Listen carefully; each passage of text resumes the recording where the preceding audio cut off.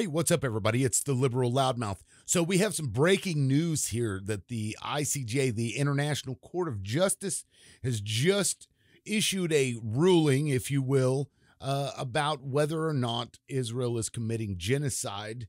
And they say that it is plausible that Israel is committing genocide. So now they're going to go forward and they're going to investigate further. Let's go over this document and this press release together. Okay, so here is the document, the press release that they put out. It says here, it is recalled that on the 29th of December 2023, South Africa filed an application instituting proceedings against Israel concerning alleged violations by Israel of its obligations under the Convention on the Prevention and Punishment of the Crime of Genocide, the Genocide Convention, in relation to Palestinians in the Gaza Strip. In its application, South Africa also requested the court to indicate provisional measures in order to protect against further severe and irreparable harm to the rights of the Palestinian people under the Genocide Convention and to ensure Israel's compliance with its obligations under the Genocide Convention not to engage in genocide and to prevent and to punish genocide. In its order, which has binding effect, the court indicates the following provisional measures. By 15 votes to 2, so it wasn't even really that close at all, the State of Israel shall, in accordance with its obligations under the Convention on the Prevention and Punishment of the Crime of Genocide in relation to Palestinians in Gaza, take all measures within its power to prevent the commission of all acts within the scope of Article 2 of this convention, in particular, killing members of the group, causing serious bodily or mental harm to the members of the group, deliberately inflicting on the group conditions of life calculated to bring about its physical destruction in whole or in part, and imposing measures intended to prevent births within the group. By 15 votes to 2, the State of Israel shall ensure with immediate effect that its military does not commit any acts described in point 1 above.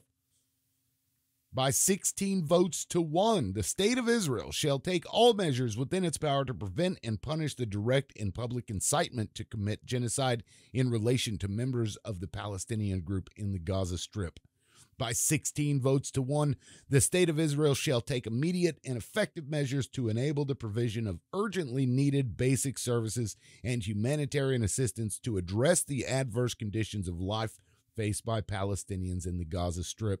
By 15 votes to 2, the State of Israel shall take effective measures to prevent the destruction and ensure the preservation of evidence related to allegations of acts within the scope of Article 2 and Article 3 of the Convention on the Prevention and Punishment of the Crime of Genocide against members of the Palestinian group in the Gaza Strip.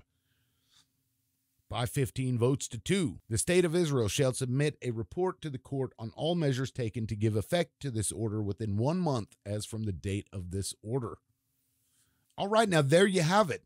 Israel has lost in court, and essentially the court has determined that it is likely that they are committing genocide, and they're going to go further with their investigation. If you notice in there, one of those points was that they can't.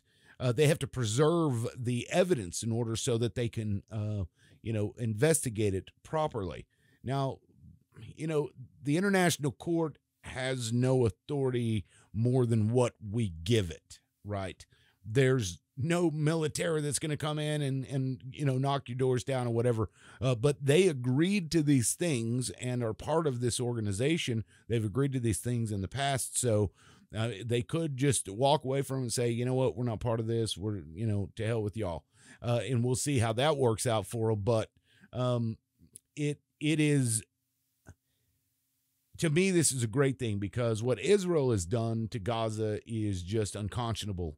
Over 12,000 kids have been killed. They're just flattening the area. There's really nowhere to live anymore in northern Gaza, at least. They just flattened it all.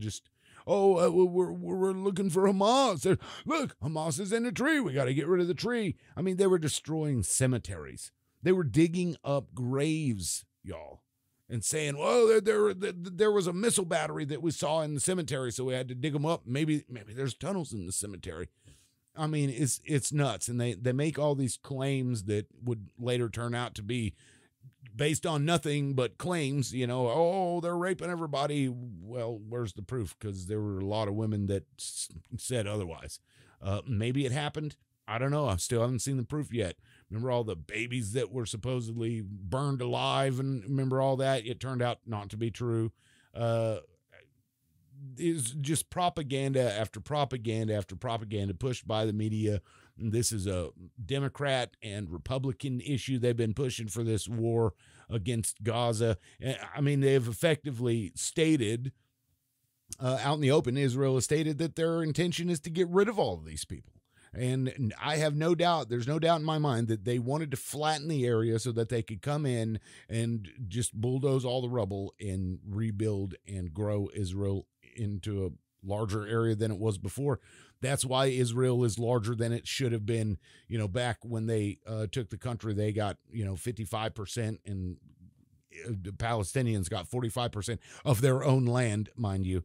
So I think this is a win. This is big news. This puts egg on Israel's face. Now all of the countries in the world can look at them and say, yeah, court found that you were committing genocide. I mean, they presented evidence. It's just like a court. They present evidence. South Africa did against Israel, and Israel made its case and said, no, we're not doing that, but we're talking videos, pictures, eyewitness testimony, things that people are having to deal with. The fact that when they get aid trucks in there, the Israelites have to go in there and look at it. And if they find one thing that's on the truck that's not supposed to be there, like a tent, they send the whole truck back for aid. It's like, no. There was one item in this whole trailer, and so we're just going to have to send the whole thing back. It's all designed to put pressure on them and force them out. It's ethnic cleansing. It's a genocide, and it needs to stop. And right now we have a court order saying that they need to stop.